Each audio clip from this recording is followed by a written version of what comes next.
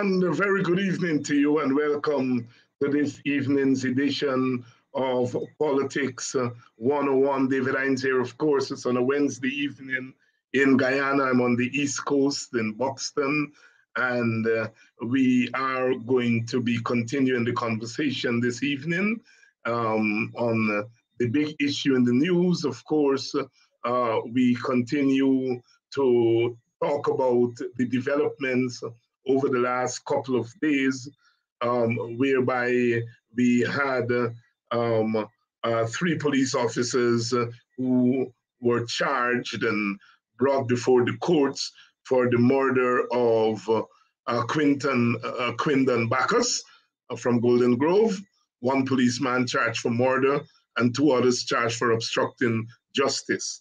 And that conversation we started last night. We had GHK Lal and Henry Jeffrey on, quite a big show last night.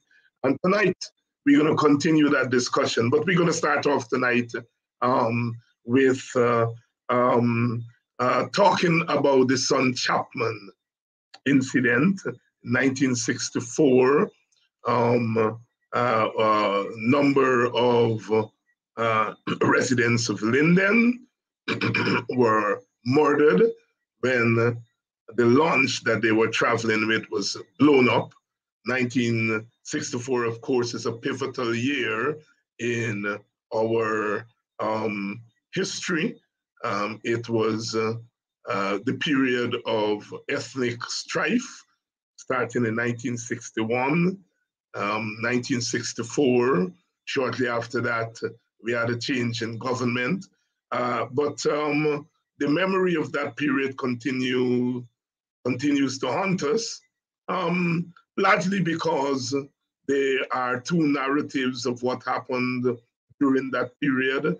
That happens whenever there is ethnic strife. Both sides in the conflict construct their own narratives, and we have been hearing lots of explanations and interpretations of what happened between 1961 and 1964.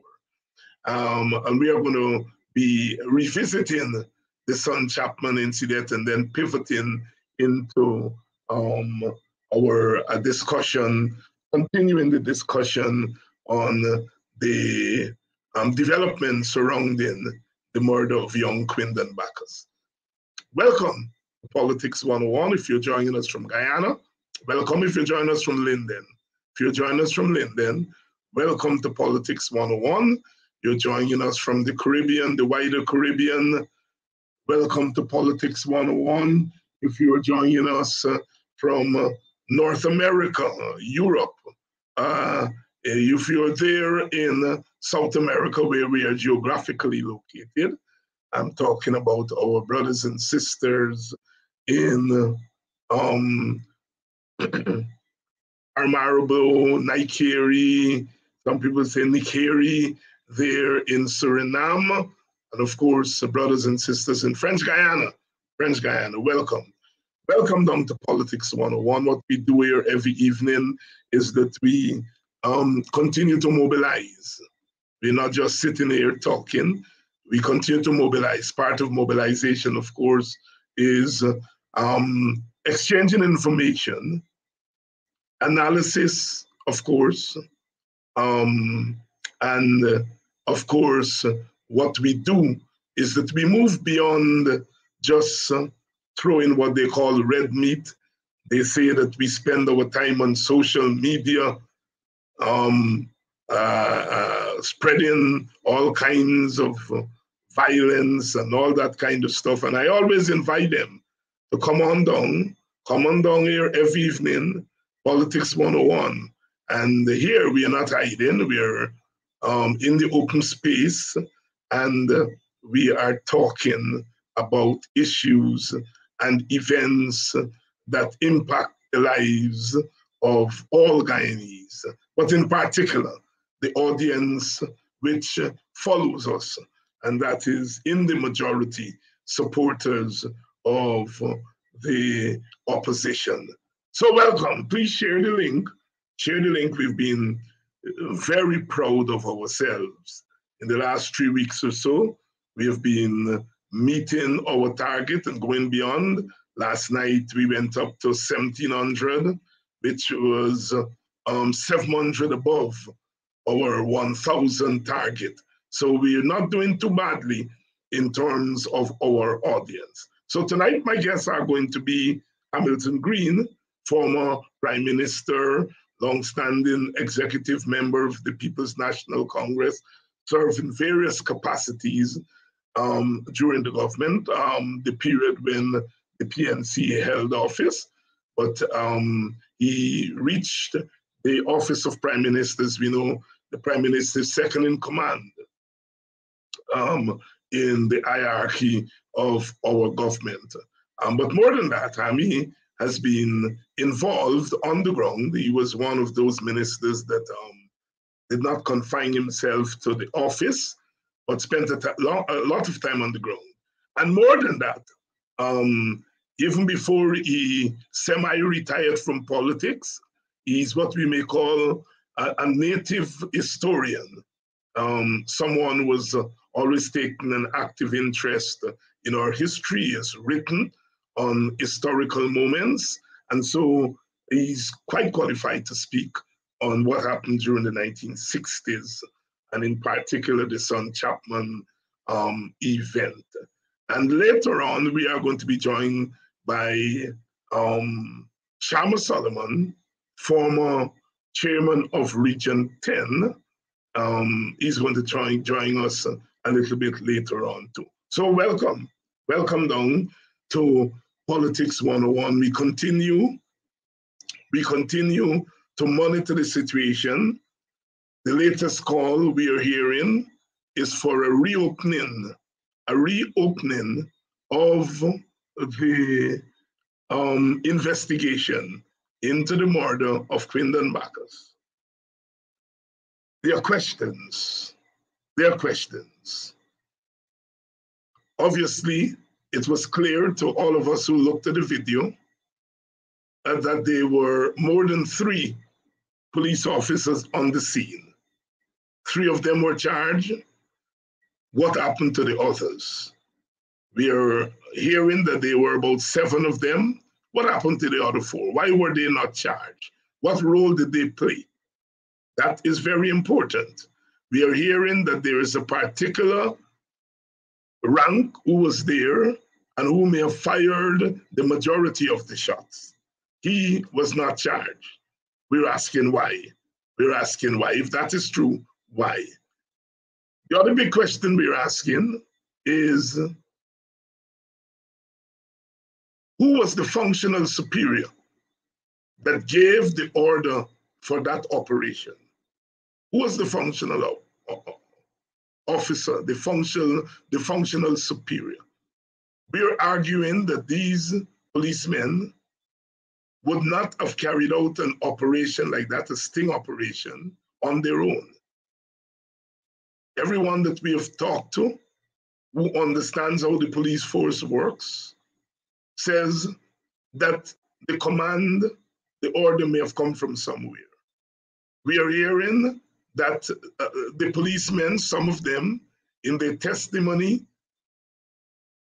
during the investigation by the Police Complaints Authority, did say who gave them the orders to carry out the information, carry out the operation.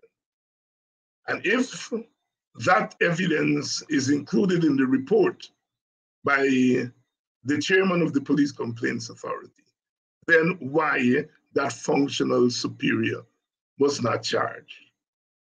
He or she is equally culpable, or perhaps more culpable, than the young police officers that were on the scene.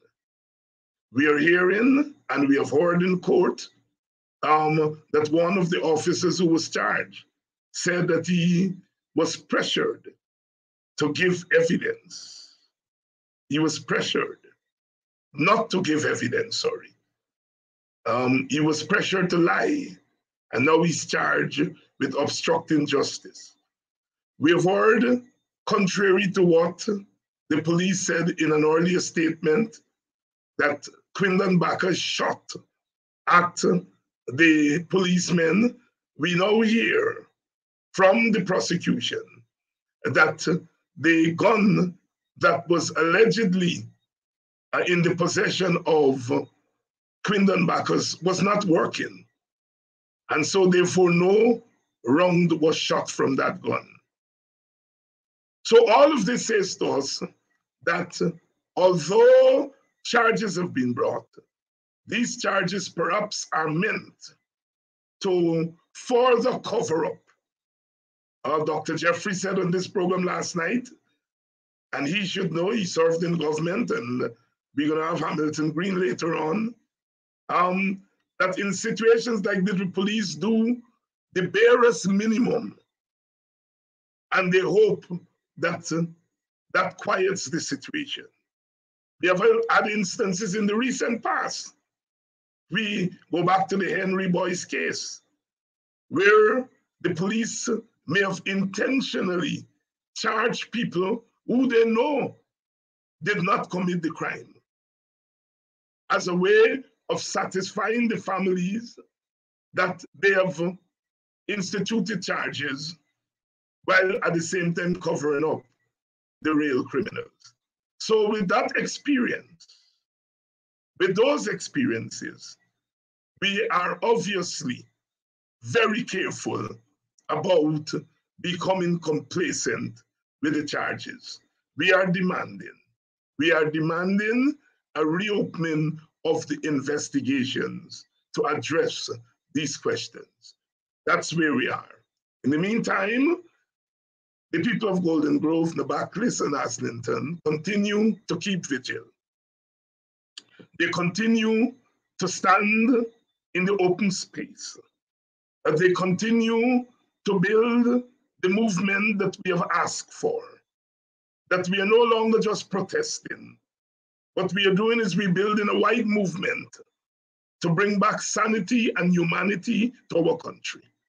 We are building a movement that demands structural changes in the police force. We are building a movement that demands a change in the culture of the police force. That the police force must return to its mandate as an agency that is responsible for service and protection.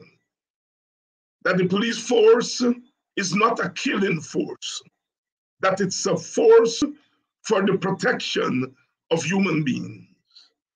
Our movement is a movement to end economic genocide against sections of our population. It's a movement to end economic discrimination. It's a movement to bring about equitable distribution of a newfound economic wealth. It's a movement that says that our economy must move from an economy of handouts to an economy that caters to the needs of our people.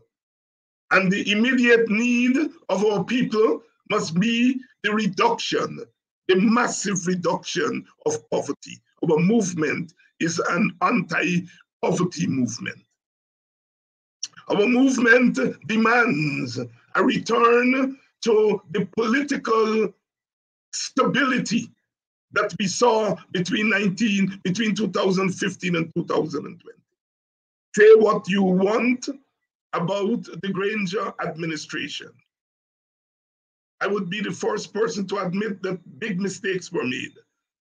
But I am the first to say, and I said it then and I'm saying it again, that it was an example, that government was an example of how a government should protect the human rights of its citizens. There were no political assassinations, no harassment of the opposition. There were none of those things. The human rights and the human dignity of our people were upkept by that government. And so we are demanding that the return to rogue government, the return to the criminal state and the criminalized state. Our movement is a movement for a decriminalization of the state. Our movement is a movement against corruption in high places and low places. We note that the president went to non-repo and began to share money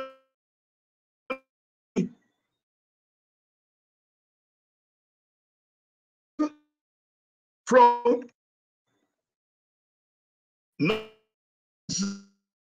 personal, not personal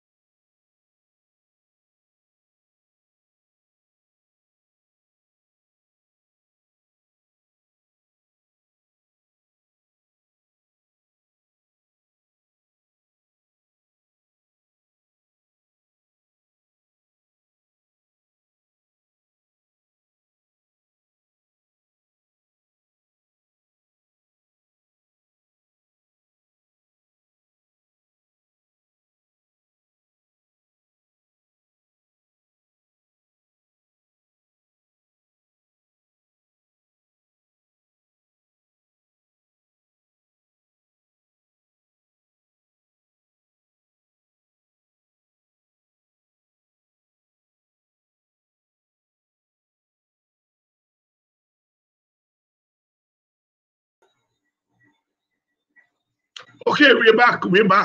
They seem to be playing tricks with us. They did it to us last night and again, but we're back. I was saying the president went to Monrepo and gave out money, shared out money, not from his personal bank account, but from the country's bank account, without any due diligence. Didn't go through the agencies that are responsible for finance. He shared out money. We are arguing that that is illegal. That if you're spending government money, regardless of what you are spending on, whether you are compensating people or not, it must be done lawfully. And what the president did was unlawful. Not the giving of the compensation, but the way in which he shared out the money as if he was sharing out his own money. Our movement is against all of that. So, sisters and brothers, we continue to build our movement. And tonight we're going to continue that discourse. Let me bring in Hamilton Greene. He has been waiting patiently as I do my usual opening sermon, as some people call it. Hamilton Greene, how are you doing, boy? Fine, thank you. First of all, David, let me congratulate you. What you've done tonight and what you've been doing over the past few months, these are commendable. We need to do some more of it. And if there's any way that some of us can subscribe to getting these programs to a wide audience, I am prepared to help, because unless we can educate, particularly our young people, to pass information on to them, they lack the stimulus to agitate so that we can be truly liberated. And we need to be liberated. That's my mantra at the moment. Educate so that we can agitate to liberate. And there are too many young people out there, Afro, Indo, and others, who are unaware of our past, and therefore they are in a sea of nonsense. And we've got a duty, as you are doing, to give them information so they can advance as credible Guyanese to make this country a safer and a better place. And I want to thank you also, Hami, for your continued efforts to assist in the continuing molding of our nation. You're no longer an active politician, but you continue to lend of your wisdom and your experience. As they say, you have not ridden off into the sunset and sit in your rocking chair and forget about the world around you. And I must say that I always, whenever I speak with you and others in the PNC, to say we have come such a long way. Because 3-4 decades ago, we were on different sides of the political fence. We confronted, our parties confronted one another. And that is not unusual in any country in the world. There have always been contestation of ideas and what independence should be. But here we are, 30, 40 years later, agitating, to use your term, for some of the shared ideals. And in my estimation, that is not a sign of weakness, but a sign of maturity. It shows that our society has matured. You wish to comment? Yes. So, I mean, let's go back in time. You know, some people say that we should forget history. Let us forget the past and let us look forward. Are you hearing me? You can't. Yes, go ahead. And unless we can connect yesterday to today, we lack the intellectual stimulation to craft a safe tomorrow. I heard a certain gentleman at an Emancipation Day ceremony look in the face of a set of black people and say they should forget history, when his name was crafted out of the European plantation, as my name is. And we have to debunk that nonsense, that ignorance, and educate our young people. In 1964, when the son Chapman incident took place, you probably know I was General Secretary of the party and had earlier been to the Wismar, Christiansburg, Mackenzie community to bring back calm to the problems they had as a result of disturbances. And this came about, and I wrote a letter recently, because at the mines, the majority of workers there came out of the Maikoni, Mahaica area. And daily, they were in receipt of reports of them being brutalized by certain people. The last one, which I think sparked that exploded in Mackenzie Wismar at that time, was report that an Afro-Guyanese had his parts dismembered, tied in barbed wire, and put into the Maikoni Creek. And this created problems. I went in there with Burnham and Aaron and others to bring calm. But you must remember that in June, just when things were settling down, or trying to settle down, there was the Abraham family murder. A fire was set to Arthur Abraham's home in Hatfield Street.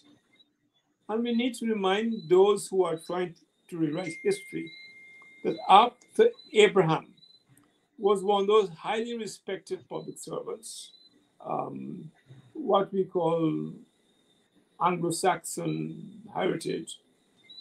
He was the permanent secretary to the office of the premier. That was Dr. David. And all of a sudden, because they assumed he was close to the coalition and Peter de Gare, he was, in the words of the PP Mirror, promoted from being PS of the Premier's office to PS at Works. The absurdity of that is palpable. And therefore, Arthur Abraham in June, a month before, was killed with 7 of his children lost their lives. His wife and 1 daughter jumped through a window and they survived. After that, troubles continued in the mining town. And at the inquiry, a certain highly placed official at Freedom House said that they had a gift for the people of Mackenzie Wismar. Was that gift the bomb placed in the Son Chapman, a launch owned by an Afro-Guyanese PNC supporter? Placed there, the evidence brought out very clear by a gentleman known as Paddy Man. He did not travel. He put the bag of paddy near the engine room, and all this came out in the inquiry, and left, and was known to have visited that place in Rock Street on 2 separate occasions. So you've heard this nonsense from certain highly placed sources about the source of the dynamite and the bombing. That bombing took the lives of almost 50, all Afro-Guyanese. When I got the news, I jumped in my Jeep, drove to the trail as though I was on a horse, and met the residents and tried to calm the place again. When I got there, we saw bodies popping out of the river, including one of Carol's family who was pregnant, and it's a scene I don't want to talk about. It was horrible. And that, of course, ignited some more trouble in that and other communities. We should remember Son Chapman in the context that we must learn from our mistakes. And if we want this so-called One Guyana, our leaders must recognize that justice must be the linchpin and decency the armor plate to take Guyana forward. And this business of sharing out money, as you said, is not only illegal, it is highly suspicious. And because when you give money out like that, and I sent a letter which I believe was published, if a certain person claimed to have lost $1 million in Darfur in one day, I pose the question, is that person paying income tax? Yes. Because that's more than any policeman, soldier, fireman, or public servant earns. So this unhappy effort by the Ali administration is inconsistent with the need to build a Guyana where we can all be free and benefit from the God-given resources we have. Let me take you back to the 1960s, because in fairness to our younger people and in fairness to historical accuracy, there were 2 major incidents. There was the incidence of violence, and that started around May 26th, which people on the opposition side have dubbed the massacre of of Indian Guyanese.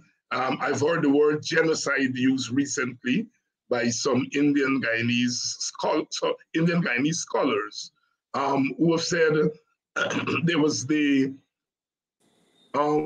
expulsion of Indians from Mackenzie. They were beaten, they were robbed, they were massacred, and they speak about the silence on the part of African Guyanese scholars and leaders about that activity, even as they silence some Chapman. Because I listened to those scholars on GlobeSpan, and they talked only about what they refer to as the massacre of Indians and no mention of son Chapman. Can you reflect on that incident that they are dubbing the massacre of Indians or the genocide of Indians? Well, I explained that earlier what happened at Mackenzie Wismar. It was a consequence of the brutality meted out to many of the mine workers in the mines who hailed from the Mahaika-Maikoni area. Yes. And the incident that created the thing was when they found an Afro-Guyanese wrapped in barbed wire with his genitals dismembered. And that was something that sparked, and there were some remarks, rude remarks made by certain people in the Wismar, certain Indo businessmen, and that created a reaction. It's a human reaction. And not justified, but a reaction. And as I said earlier, we went up there immediately and asked the folks to be quiet. And we got them to return to their homes and to help those who were dispossessed. Later, the state of emergency was declared because when son Chapman came, it sort of undid, if I can use that term, all that we tried to do to bring calm. Son Chapman was a serious matter. Would you say son Chapman was a retaliation for what happened on May 26th? Well, that's what I said. A certain eye of house said that gift to the people of Wisdom. This came out in the inquiry. In the inquiry. And I assume that was the gift to which they alluded. Yeah, I mean, I interviewed an elder. I'm not going to call his name because I did not alert him that I was going to call his name, but he is of the firm view that Mrs. Jagan, who was then the Home Affairs Minister, did not act swiftly when that incident occurred and may have allowed it to exacerbate for political reasons. Have you heard that interpretation? And from your memory, would you say that it's accurate or near to accurate? It is quite accurate. In fact, it dates back a year and a half before 1964, when the school bus was bombed by a known PP activist on the East Coast. When the boy Ferreira was Ferreira was that in Triumph or Lusignan? Triumph, no? I think I don't remember the exact village, but there's a school bus. Yes, I remember I know of the incident. But since you call Mrs. Jagan's name, I can call her name too. Yeah. We talked about it. She said they did not mourn for Kausila. And Kausila was run over by a tractor quite by accident during a protest on the West Demerara. When the thing became so worrisome, they then published an apology the next week in the party paper Mirror and apologized for the remark which said they did not mourn for Kausila. These were innocent, mainly Portuguese children who were not involved in the struggle then, and they were thrown the school bus out. So that that narrative is quite accurate. It's a terrible time. And as I said, on Yeah, each you go ahead, I mean. occasion, we tried to bring calm not only to the Wisbeh Christian Border community, but throughout this country, because we wanted peace so that we can move to the next constitutional position as we headed for independence. I mean, what 40 odd years later, 50 years later, 60 years later, we are almost 60 years later, 6 decades. What are the lessons from the disturbances in general in 1961 to 1964, and the incidents in Mackenzie, Wisma Mackenzie, at that time it was named, both the son Chapman incident and the incident that is dubbed the expulsion of Indians. What are the big hard lessons as a nation that we should learn from that period? The major lesson is that we came here in different ships. As one man said, we're now in the same boat. And we've got to re-engineer that tolerance that existed when Afro-Guyanese taught Indo-Guyanese, when Afro-Guyanese midwives safely delivered Indo-Guyanese women.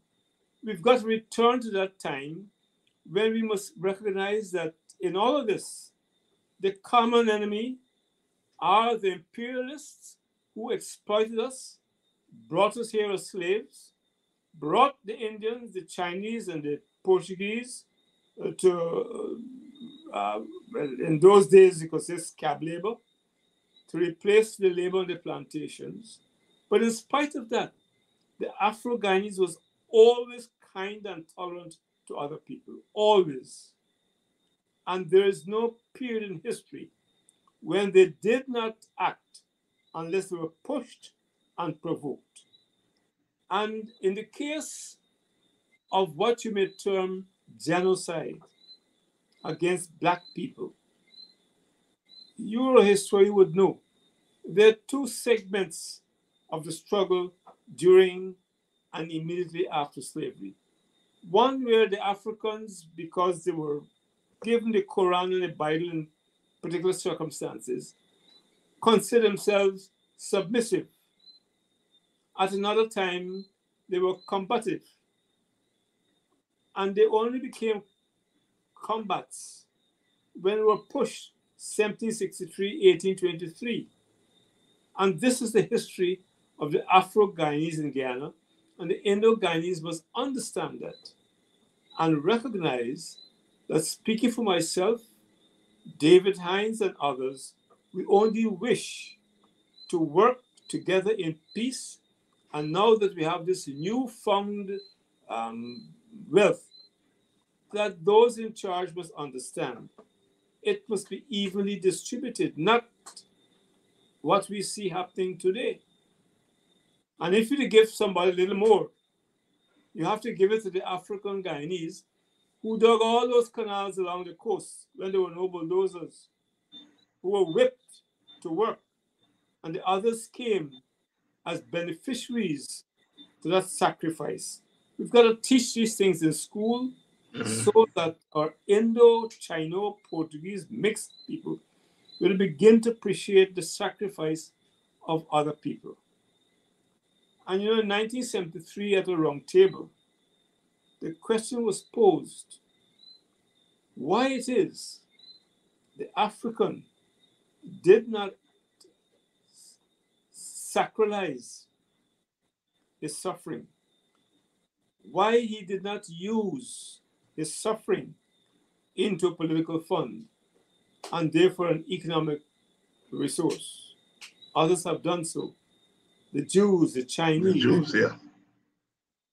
And these are questions we need to pose to our young people so they would understand we have to walk together in peace, but understanding we're now, as I said, we came in different ships, we're now in the same boat. And the trouble is, you're going to have a local oligarchy, developing with those with the big oil bucks.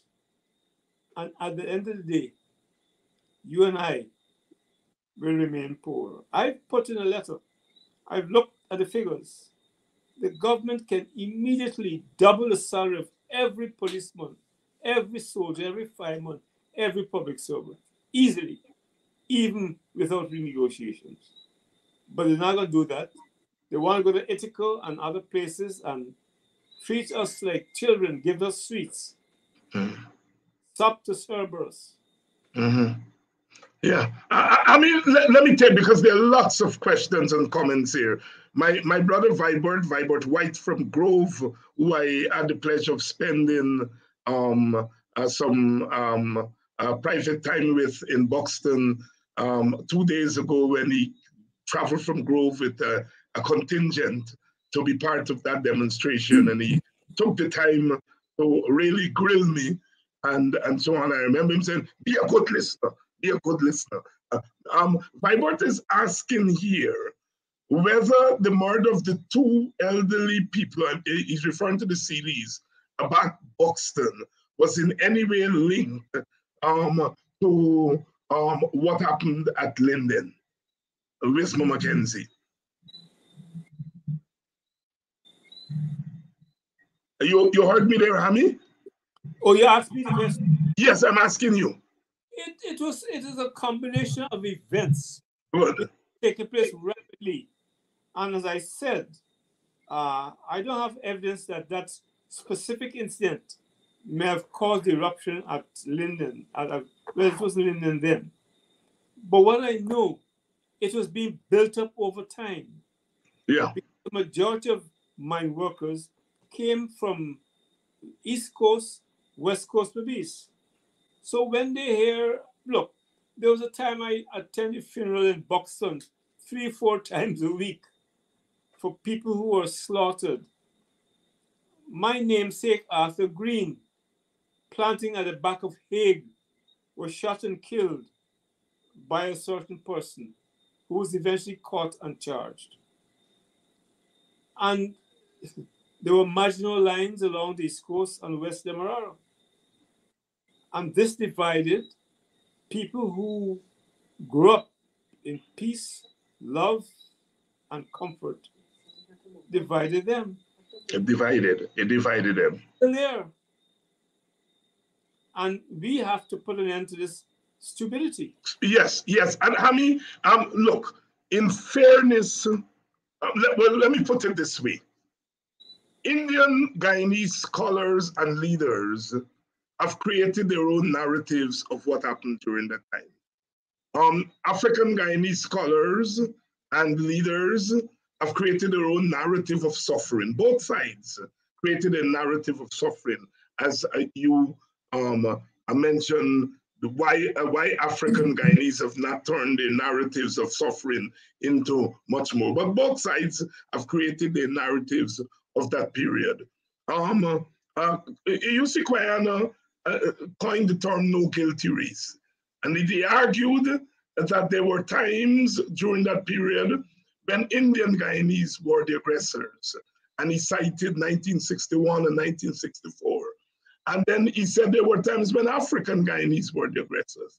And therefore, to point the finger at one ethnic group and to say that that ethnic group was guilty and the other one was innocent is wrong history, is immoral history. Where do you stand on that? I agree with Brian. I have written books, I have written letters saying that neither side were angels and neither side were all devils. We were caught up in the mix before and after independence. And a lot of this, don't fool yourself, David, engineered by the plantocracy, you know. Yes. They're experts at divide and rule. And because the Afro-Guyanese got the Bible, and one has to deal with this very carefully, they had an interpretation of what was right and what was wrong. And the white massa, when they introduced Christianity to Afro-Guyanese as manumitted Africans, it was not to make them good Christians, but to make them pliable to the machinations of the boss. After years of passage, both sides should recognize that they've got to stop yielding to the old divide and rule policy which has existed for centuries and which is, you see it in parts of Europe even today. And the lesson should be, yes, let's recount history, but let us know. My favorite thing is what Yasupazad once said. We came in different ships, but today we're in the same boat. Let's paddle like hell to haven and to take advantage of this new bounty that the Creator has given us. And any government that fails to share that bounty must be dealt with condignly and seriously. Mr. Greene, your government under Burnham made a tremendous effort to bring some kind of ethnic peace to Guyana. I think any fair analysis of our history would show that despite the fact that you were a party of particularly African Guyanese, meaning your support base with African Guyanese, that you made tremendous attempts to bring the ethnic groups together. Here we are 60 years later, and it seems as though those efforts did not bear the lasting fruits that you expected them to build. I want you to reflect on the attempts, and I want you to take into consideration this question. After all that you did, after all that you tried, are you convinced that in these ethnic societies, that despite the best efforts of one party that is grounded in one ethnicity, it is near impossible for any one party to bring our country together as one nation with one destiny? I am by nature an optimist.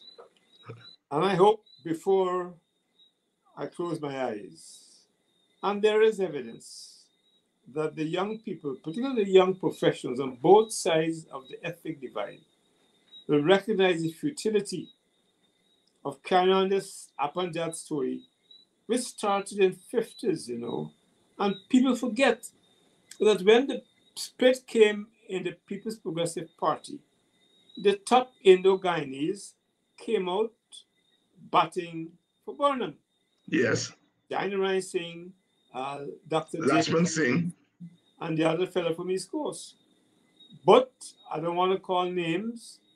Somebody looked at the demographics, at the census, and said, hey, this is not a good thing for us. And that's how this Apanjat thing emerged. It started earlier. Daniel Debedian. In places like South Georgetown, East Coast. When Parag Singh started it, I, as a little boy, attended a meeting with my father, who was very popular in Old Boys Town.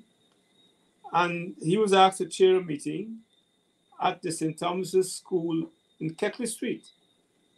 And Parag Singh broke off in Hindu, and somebody whispered to my father, he's talking race. My father held me by my hands and we walked out to that meeting. That is my first introduction to the nastiness of politics. I was a little fellow, I was 7, 8 years old. Mm-hmm.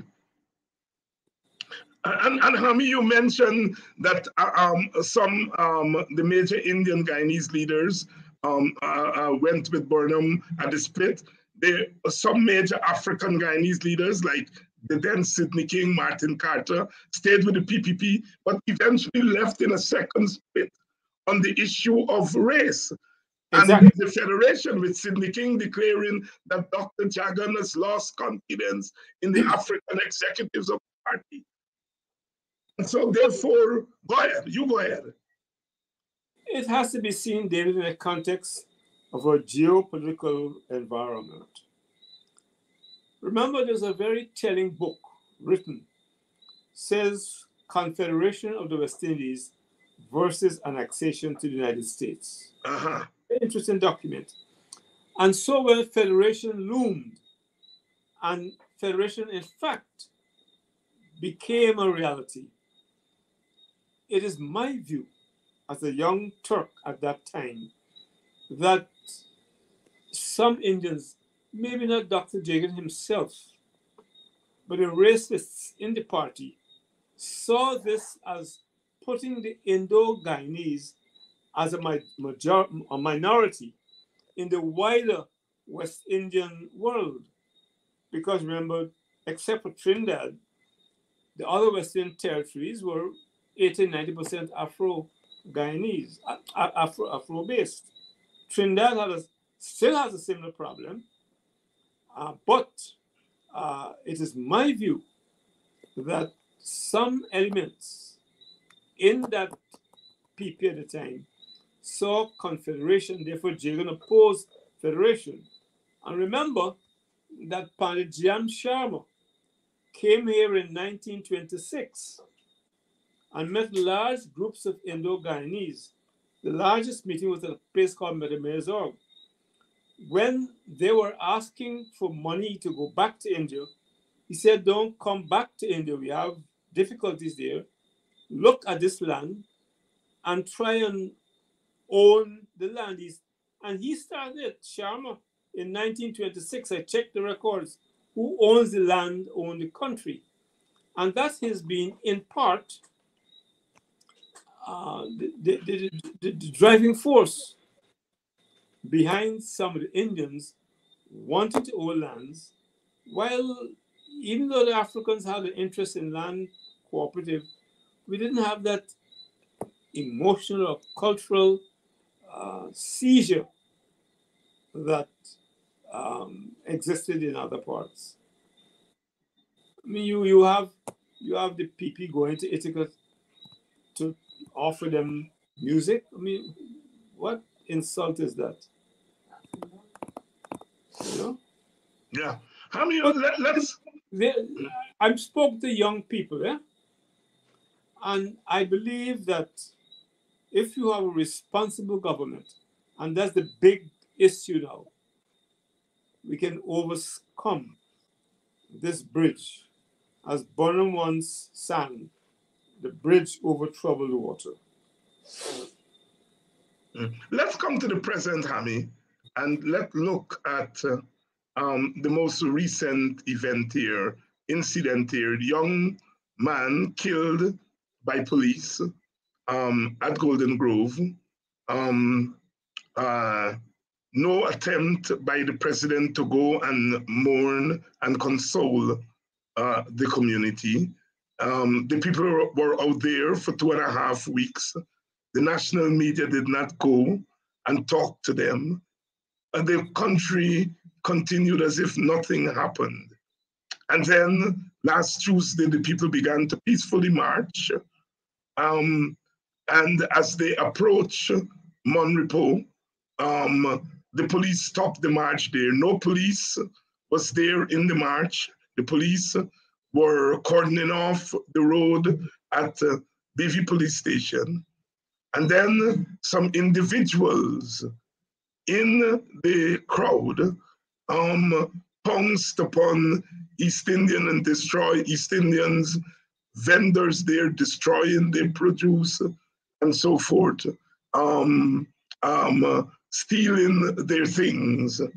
And then the media descended. And the president went there within an hour or two.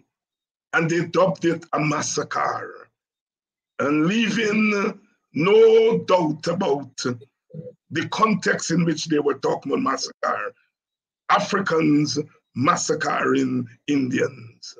And then later that night, the police went to Golden Grove.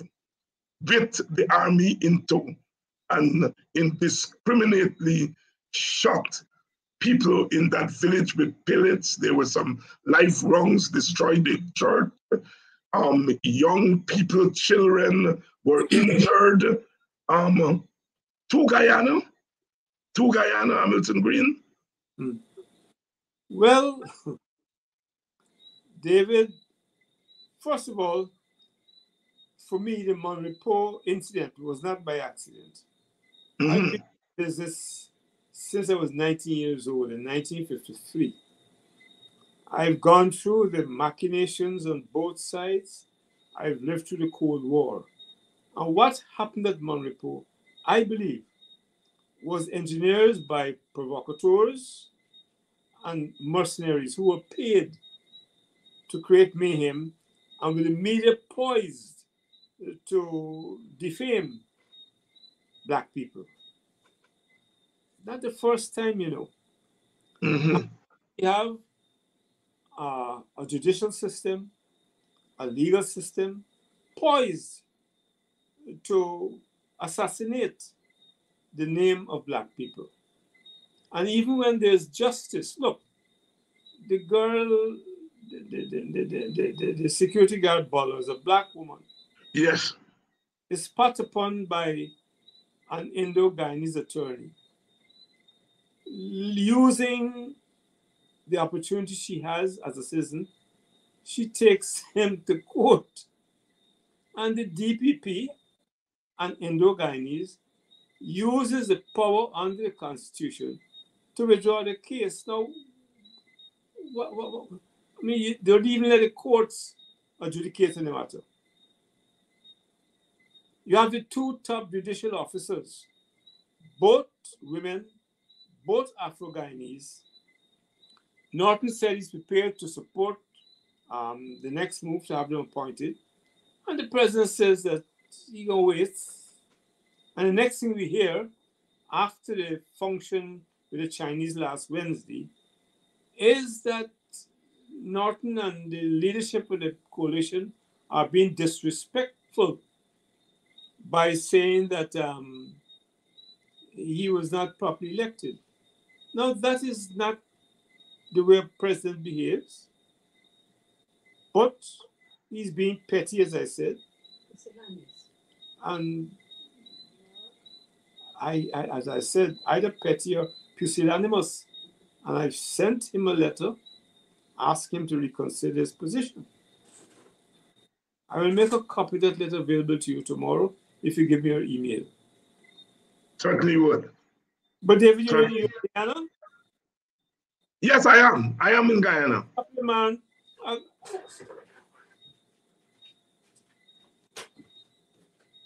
Okay. Yes. Yes. So Hami, let's talk about extrajudicial killing. You were Prime Minister of this country. You were Minister. I'm not sure you were ever Home Affairs Minister, but you were high up in the government. This question of extrajudicial killing is something that we inherited from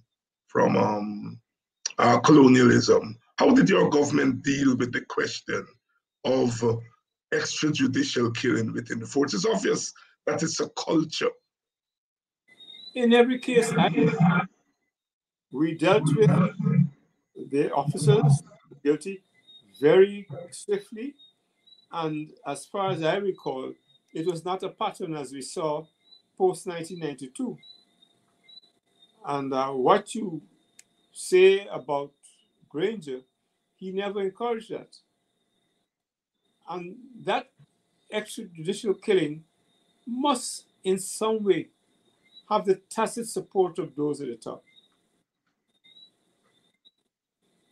Either the top of the political ladder or the top of the police force. Fellas know they can do as they care. You saw that incident with the police riding behind Aubrey Norton, the leader of the opposition, and saying that they were following orders. The commissioner said he did not give the order. The divisional commander said he did not give the order. The Home Affairs Minister said he didn't know about it. Who in the government could give orders to the police? Well, those police are made to say who gave him the orders. But you're not going to hear anything more about that, you know. That will be swept on the carpet as so many other issues have been. They must say who gave him the orders. I don't think a police rank would do such a thing on their own unless they're rabid government supporters. And he was so clumsy, so foolish. In these days, you don't have to do that. But shows that they're bold, they're clumsy, they're foolish. So, Mr. Greene, we had a protest event in Buxton on Monday, and we had the government in a real cynical way trying to close down the protest by saying that police permission was needed when they knew that police permission was not needed for a picketing exercise. They had the radio blasting, telling people not to go to the protest. And then the government sent 7 ministers in there to share out hampers. Did you all, when you were in the PNC in government, did you all employ such tactics? Absolutely no. It is no class. It is treating people like, as I said, like children, giving them sweets. Yeah. I mean, it's inappropriate. It's inappropriate. And it shows, and I hope the people at Buxton and Ansgrove and other places recognize it. We got to tell them the low regard that the government has for them. Give them a few hampers, so we're hungry, and that will keep you quiet. You go to Ithaca, you do the same thing. While the roads in the other villages are well surfaced, you go to Underneaming, the roads are not properly serviced, but you go next door, they're properly serviced. And somehow they treat us as though we're children, you know, and that is unacceptable. And the people, yeah, go ahead. Tell this to the people.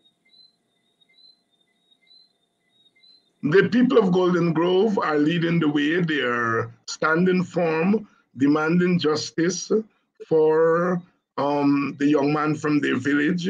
And the protest seems to be spreading to other parts of the country and morphing into a movement. What do you want to say specifically to those heroic people of Golden Grove? I think people's protest should continue. That's our constitutional right. And once that protest, you have monitors who ensure that the provocateurs don't get in between. It is their right. I attended a function a few days ago, and I reminded people very quietly that the great United States grew out of protest. The Boston Tea Party was a massive protest. And, you know, particularly if you're dealing with a government, as the Americans had to deal with George III, who ignored their pleas, you have to let them know that what they're doing is out of order. And I told a group at another function, at the African Episcopal Church group, that they don't mind us praying, you know, and because when our eyes are closed, my mother told me this, when they open eyes, they gone with all the gold. They don't mind us praying because, first of all, they don't believe in prayer. We must pray, but I keep sending this message that God and heaven help those who help themselves. And in dealing with Right Honorable Mr. Devil, you've got to let them know it will not be business as usual. And so the people at Golden Grove must keep it up, and keep it up.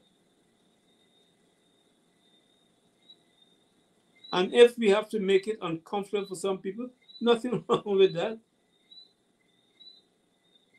When Jagan came back from the conference in London, when he was happy with the results, he came back and said he's going to start a hurricane of protests. That ended up in burning canes and violence all over the place. We don't think that is correct, but that was their way of doing things. Any message for the young people? I know you are very firm on young people taking the rightful place in the front lines of the resistance movement. Any word for them? Yes. My message to young people is that A, study and understand the intricacies of our history, maybe Indo, Afro, Guyanese, or what have you. To look at the mistakes made both by our leaders and the machinations of the imperial master. Those things have not changed. And secondly, they must get out of this cocoon that I perceive of being afraid. I went out there once with Glenn Lal, and people passed and called me later and said they were afraid to go and demonstrate. 2 young women came up to take my photograph. I thought they were from the media. They were from a special branch when I checked. It's clumsy and unacceptable. We've got to get our young people to recognize that this bounty that's given to us by the Creator, unless they do something, the majority of them will not be the beneficiaries of that God-given gift. And I think our young people must recognize, in the same way that gold was found by the poke knockers, but that gold is now being harvested by aliens. We don't mind aliens coming in, but they must not get the hog of the business as what we see happen in oil and gas. Right now, we have to educate our young people. There's a big movement globally against fossil fuel. Funds are being granted for solar energy. And we have a government going ahead, blinkers on, with the gas to shore project. And our young people seem to be silent, complacent, and worse, disinterested. We got to talk with them. Your program is an excellent one. Keep it up. If we got to pay to repeat it on another station, let's get some people subscribed to it, because you have been in the forefront. Your analysis is excellent, but more young people, more teachers need to hear your message and give them the bunks, as I said, to agitate if we are to be truly liberated. If we are to be truly liberated, and that's the decisive term. Hami, as we close out, any parting thoughts? Well, nothing more than what I said. We've got to find a mechanism to reach our young people. Too many young people, including those who are in secondary school, seem disinterested, some confused as to what they can do to have a better life. And I have always asked the adults I speak to and with, get hold of a son, a nephew, and a niece on a one-on-one and speak to them about the history of this country, to tell them the sacrifices made and the suffering of our ancestors, and that we need to vindicate that once a year at Emancipation Day, but every day. and give them the bounce to work together in unity so that tomorrow will be bright and glorious. It is possible. It can take time, it can take patience, it can take the intellectual stimulation that can come out of sharing knowledge. And this Hamilton Greene, is so important. Hamilton Greene, former Prime Minister of Guyana, now an elder, sharing his wisdom here tonight. Hamilton, thank you so much, and I'll be calling on you as usual as the situation unfolds. I'm a 7. All right, Hamilton Greene, there, former Prime Minister of Guyana, sharing his thoughts with us tonight. And we are always grateful when those who were in the trenches before come on here and share their wisdom. Tomorrow night, we continue the conversation. Mr. Paul Slow is going to be here on here, and we are going to have a lawyer. So tomorrow night, we're going to look at it from the legal perspective, keeping up the coverage on the Quindon Bacchus incident, on the building of our movement. As I said last night, a movement, a movement, a movement. Organize, organize, organize. Everyone has a role to play. Don't be daunted by the nastiness that comes from some quarters. God has his work to do, and the devil has his work to do. We are on the side of godliness. We are on the side of righteousness.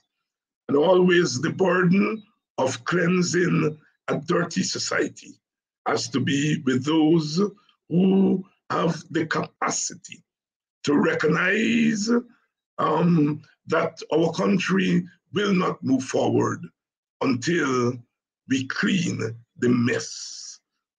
It has not always been easy to mold our nation together.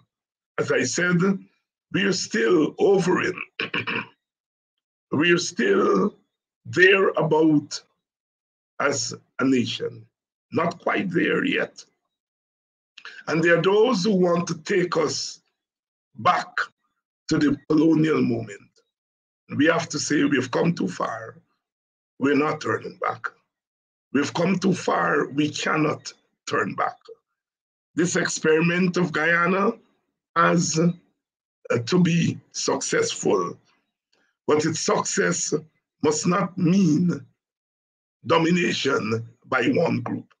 We are at a pivotal moment, a moment when we have the opportunity to right all the wrongs and to straighten the crooked roads. And there are those in our society who would want to stall that movement. We have to say to them, no, no, no. We have to move beyond complaining. We have to begin to act. We are on our way. We are acting. And as we begin to act, we see them running around like headless chickens. We see them coming and declaring themselves African Guyanese. The Prime Minister said, I am an African Guyanese. I've read all the African books. I'm Afrocentric.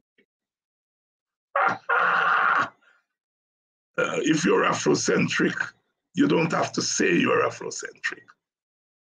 The fact that you have to say you're Afrocentric is that you are conscious that you are not naturally Afrocentric. And so we are forcing them to come to us and begin to act. But we know that they're trying to fool us with their actions. And we are not going to be fooled. They want to separate our professionals from the masses. They want to separate those of us who may have a few letters behind our names. They want to separate us from you. They're not separating me from you.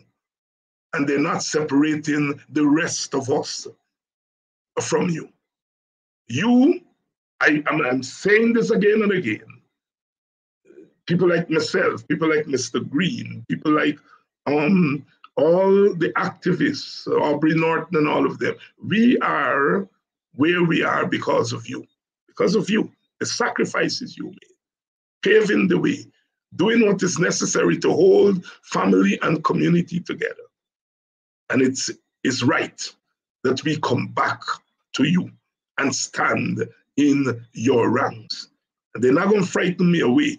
They're not going to frighten us away. We're going to stay here. We're going to come here every evening.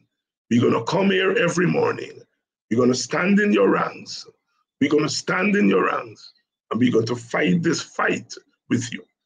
And as I've been saying in recent days, the Lion of Judah shall break every chain and give us the victory again and again. The Lion of Judah shall break every chain and give us the victory again and again. We have won victories before. We won the big victory against plantation. We have turned the plantation into a nation. And we've got to mold this nation and keep it together. We sympathize with our East Indian brothers and sisters who feel that an attack, some, not all, maybe a minority of East Indians who feel that an attack on the government is an attack on them. That's backward thinking. It's not an attack on you. It's not an attack on you. Mr. Greene can give testimony. When you cried, we cried with you. When you mourned, we mourned with you. Some of us went against a so-called black government. We stood with you. And today, you have a moral duty to stand with us. You can vote for the PPP. That's your right. That's your right. That's your fundamental right to choose who you associate with. But when you look across and you see your black brother, black sister mourning, you have a duty to mourn with us because we have mourned with you. We have mourned with you. We have mourned with you. When in 2002, in my village, Indian passersby were being attacked. Some of them were killed. Along with Andaye and Brother Yusi, I stood up, we stood up and said, not in our name. We have that moral history. Moral history. I say that I go to sleep at night knowing that I didn't say, just didn't live my life saying I have Indian friends and I went to school with Indian people. That is not what makes you multiracial.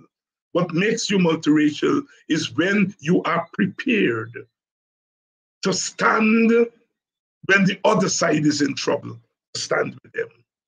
When you are prepared to risk your own popularity in your own community to say it is wrong. And I will never, never help to socialize black people to hate. A brother asked me this morning that if your brother is killing you, why should you love him? And I said to that brother, we've got to love one another because our faith is linked by our experiences. And that we have the righteous love, but we also have tough love. That our brothers in uniform were shooting at their mothers and their girlfriends and their sisters. We have to let them know that time is longer than twine. That the PPP will not always be there to protect them. And the modern law doesn't have any statute of limitation when it comes to crime against humanity. And they, by shooting at the people of Golden Grove, shooting down their brothers, they are committing crimes against humanity. Our young policemen, those minority of them that are involved in that obscenity. Stop it. Stop it. I'm not going to stop crying out to you. Please stop it. It is immoral. It is ungodly. And it's a crime against humanity to walk into a village in the dark of night and to be shooting at children and women, your mothers, You love your gun more than your mother and your daughters and your children. And we as a community cannot tolerate that. These men have to come home to us. They have to come home to our daughters at night. They have to come home to our grandchildren. And we've got to straighten them out. We've got to straighten them out. We did not come out of slavery to be shooting up at ourselves. We came out of slavery with dignity. And these boys who are taking orders from others to kill our people, they are not the best example of what we stand for. So we're speaking to them publicly. We're saying, stop it.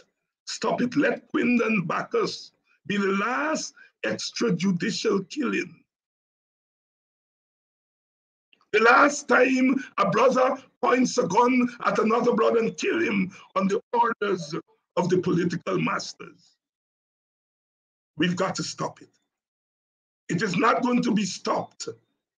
It is not going to be stopped by any commission of inquiry into policing. It is not going to be stopped by police reform. It is going to be stopped when we Black people put a stop to it. Let those young men, when they come back into our communities, we have to school them.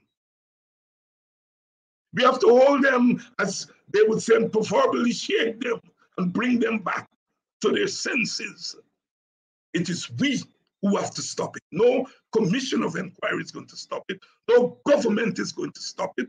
All those things I see Ravi Dev talking about reforming police, it's nonsense. The matter is not about reforming police. It's about reforming the hearts of those who hold power. It's about reforming the senses of those boys with the guns. That's when extrajudicial killings is going to stop. And I say that I am not getting into the business of police reform. If they want, let them do that. This problem is structural, it's cultural, and it's political. And that's where the solution must come. Good night.